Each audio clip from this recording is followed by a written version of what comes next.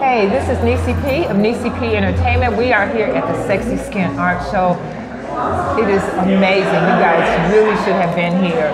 I am here with Miss Rita, and she has four paintings here. Gorgeous. She's got such an eye for detail. So, Miss Rita, tell me, how did you wind up doing the photos the paintings that you've done? I was inspired by just a body shape I saw, or one of those paintings is myself. Okay. So I was inspired by the way I look in the mirror. Okay. And then I came across some photos of some models, some poses that I wanted to recreate in acrylics.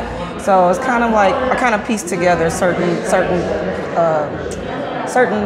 poses and styles with all four of my paintings. Okay, so with the ones that, because some of them are smaller than others, would that make a big difference as far as how long it takes to do? Because some of them are bigger than the others? It depends, because the one big one I have in this one, that one really only took me maybe 3 hours. Really? Yes, but the Cherie one, the last one I just showed you, that one took over a few days because I had to get the background proper.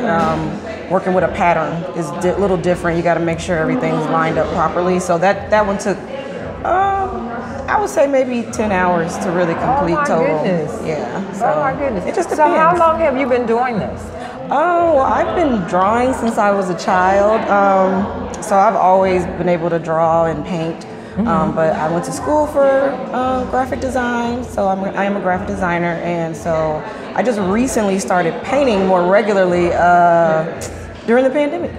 Oh my goodness. Yeah, so. You know, some people said I learned this during the pandemic, or I started doing this, and I don't know if that's a good thing or not. I mean, everybody was kind of locked in, but so many good things came out of that because people, I feel like, they have really found themselves to a certain extent.